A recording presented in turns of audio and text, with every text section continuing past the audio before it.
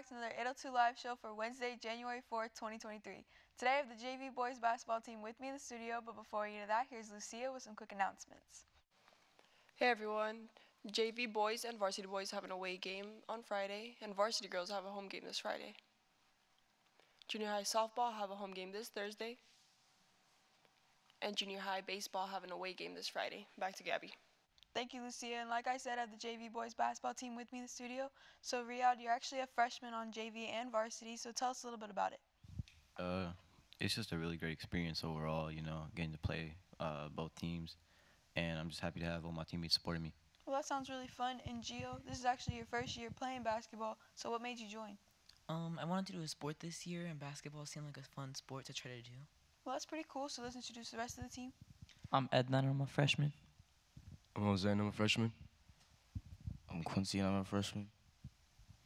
I'm Ricardo, and I'm a freshman. I'm Nicholas, and I'm a freshman.